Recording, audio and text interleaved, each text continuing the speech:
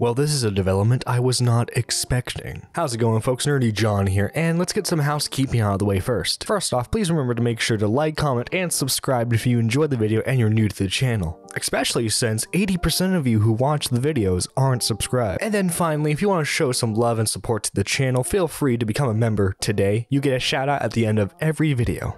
So if you guys remember the last part of this story, FroggyFresh was banned from Creator Clash because he made some jokes about Anissa's OnlyFans. There seems to be substantial evidence that Chris Raygun is now on Adderall. Well, young man, amphetamines couldn't save Hitler, and they can't save you either.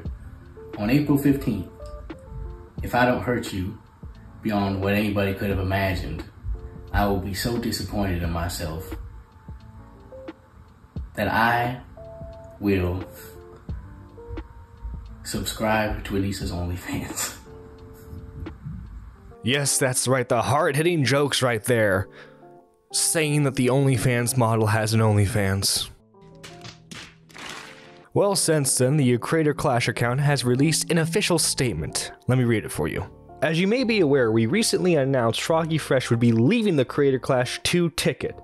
We want to provide some additional information around the rationale for this decision.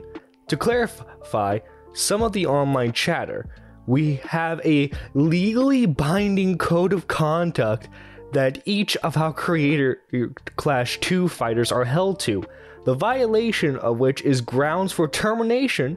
Unfortunately, there are several violations made by FroggyFresh during his tenure with Creator Clash this year.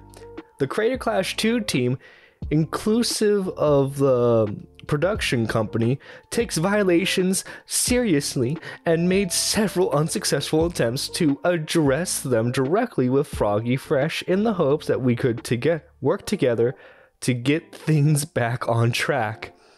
When it became clear that the exhibited behavior wasn't stopping, at the risk of the other fighters, fans, and others involved in the event, the Creator Clash 2 team made the collective decision to move forward without FroggyFresh on the ticket. Our number one priority is ensuring that the Creator Clash 2 is a positive, safe, and welcoming space for everyone.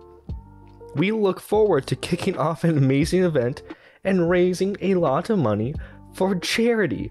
Creator Clash and idubbbz have already donated $50,000 for each of FroggyFresh's supported charities, Kids Cancer Foundation and Nicholas Kids Hospital, for a total of $100,000.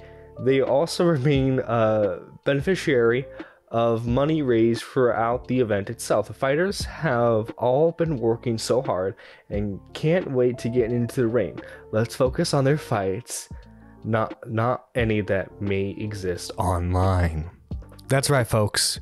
FroggyFresh making some jokes about OnlyFans endangered the event itself.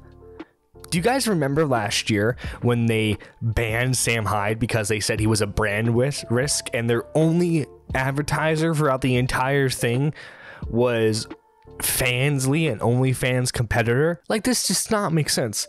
Like, I want to see the clause where it says you can't make fun of people on Twitter. I want to see that so bad. And it gets even better. FroggyFresh says, wait, you guys tried to contact me? Apparently, according to FroggyFresh, which I, don't think he's lying at any point of this, says that they didn't contact him at all during the entirety of his training to say, like, hey, don't say that stuff. Like, nothing. And to top that off, they're suing him, or at least potentially going to. Now I've been threatened with a potential lawsuit if I spoke about this entire mess and demanding the $15,000 I used for training, equipment, travel, etc. over the last 5 months. Unbelievable. Is this for charity or what's going on? Now keep in mind, while technically it is idubbbz and Anissa who are going to be suing him, it is the company themselves. That's right, on top of it being basically millionaires who are suing him, which FroggyFresh admits that he don't have a lot of money. He's got a mortgage on his house. They're suing him through their charity company. Luckily, YouTube creators such as Mudahar have come out in support of FroggyFresh and even said that they will cover any legal expenses. Threatening litigation like this kind of worries me, but I hate it when smaller creators have to face any legal crap. It ruins lives. I'm down to cover it all, for no need for GoFundMes. I just want this to be resolved. I want a successful event at the end of the day. Yeah, and here's the thing. No one wants to stop like the event at all. This is for charity. This is for good stuff. But for some reason, idubbbz and Anissa let their personal feelings get involved during the event, and it just doesn't make sense. And also too, a lot of people don't know why people are upset, as this clip shows. We're going over some creator clash drama here. Okay, so Froggy got kicked from the event. There are certain people who want Froggy back in the event. I made a video about it. It was just me reacting to a Twitter space that Keemstar was doing about it. All those people want Froggy back in the event, and they're like holding hundreds of thousands of dollars like hostage, essentially saying, oh, we'll donate this money if Froggy is back in the event, but only if Froggy's back in the event, as if that makes them good people. They're like, well, you're throwing away money from charity for not having Froggy back in the event, which is like, it's just a weird argument, because that's a non-existent thing. It's like their event is going to make so much money for charity. Like, this hostage money that they're holding is not money that they're losing out on because they don't have Froggy in the event. It's money that those people are refusing to give to charity because they don't want to unless they get their way. You know what I mean? And finally, one more statement by FroggyFresh. I appreciate everyone's support. Can't lie, this is a stressful situation. I have a family, wife, 2 young kids, a mortgage, the threat of being pursued legally unless I remain quiet and let them tarnish my reputation to where no one else would want to work with me for misconduct is rough. I appreciate the donation to the charity I submit and continuing to keep donations coming into them.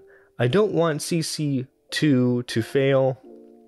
I would rather we just walk away amicably where I'm not threatened. In all sincerity, I hope they raise as much money as possible. Good guy FroggyFresh right there. Now, my personal opinion on this whole situation sucks.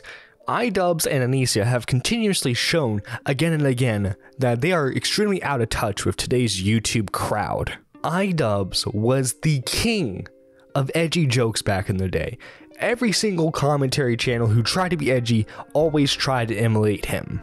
And yes, while I understand he doesn't like to make those types of jokes anymore, you think he would have more of a backbone. Now, I could see if like FroggyFresh was doing actual harassment, right? If he was harassing Chris Raygun and harassing Anissa non-stop, right? Like, I'm talking actual harassment, by the way, not like crying like, he made fun of me type harassment. But the fact that all he did was made one joke and his entire fight is canceled is ridiculous. What's gonna happen next year?